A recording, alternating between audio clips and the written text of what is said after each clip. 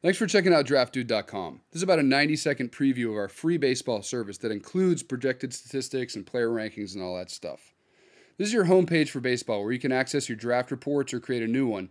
You can also access your football drafts from this page if you're a subscriber. We're going to create a new baseball draft, and I'm going to call it Show Off. Let's say there are 10 teams in my draft, and we draft from both leagues. I'll click Next. We're already moving to step 2 of 4 very easy steps. They're very simple. Here you enter your league scoring system. You can also pre-populate it so you don't have to deal with it. So let's say I use Yahoo League. I'm going to just click Yahoo. It'll pre-populate the points here. If your league head changes 1 or 2 things, you can just take a snapshot of this page, send it to him, make sure you got it right. You can always come back to it. It's really easy. I'm going to click Next. Between each step, by the way, it's building your personal, customized, interactive draft report.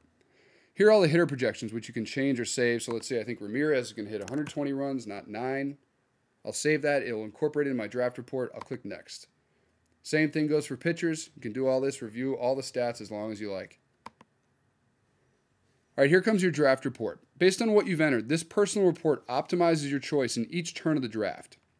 So let's say someone else takes the number 1 choice. You note it is unavailable.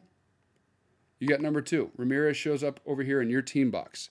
Whether you go first or last in the draft, you will end up with the best possible team given all players available. Then you just check in each week to know who to play. It's that easy, and you will play like an expert.